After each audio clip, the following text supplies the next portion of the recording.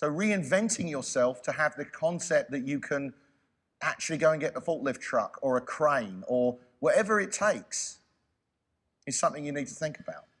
The other problem that this causes is when you're working really hard, it's really easy to stop thinking.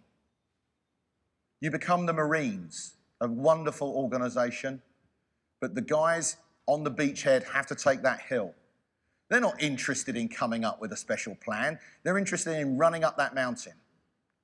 The guys back at base are doing the thinking for them, and you've got to be careful that you don't just keep running into a minefield to get your legs, that's not good enough. You've got to be able to think what you're doing. Working too hard often makes you stop thinking because you're too busy. And actually, it can become cathartic to do that. I don't know what to do, so I'll work harder at this. Have any of us ever done that?